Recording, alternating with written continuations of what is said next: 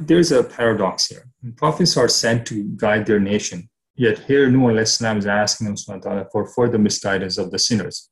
How do we explain that?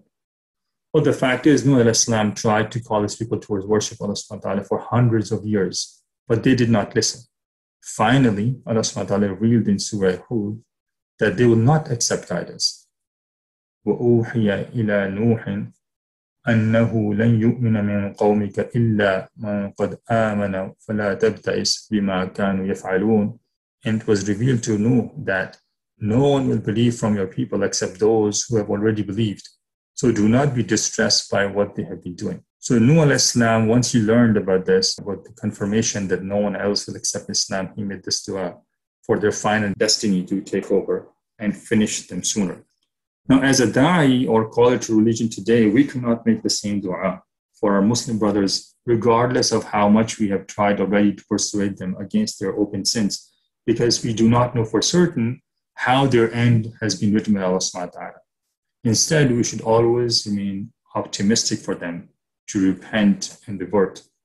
Narrated by Abdullah bin Masud in Bukhari, Nabi Sallallahu Alaihi Wasallam said, فَإِنَّ أَحَدَكُمْ لَيَعْمَلُ بعمل أهل الجنة حتى لا يكون بينها وبينه إلا ذراع فيسبق عليه الكتاب فيعمل بعمل أهل النار فيدخل النار وإن أحدكم ليعمل بعمل أهل النار حتى ما يكون بينها وبينه إلا ذراع فيسبق عليه الكتاب فيعمل عمل أهل الجنة فيدخلها.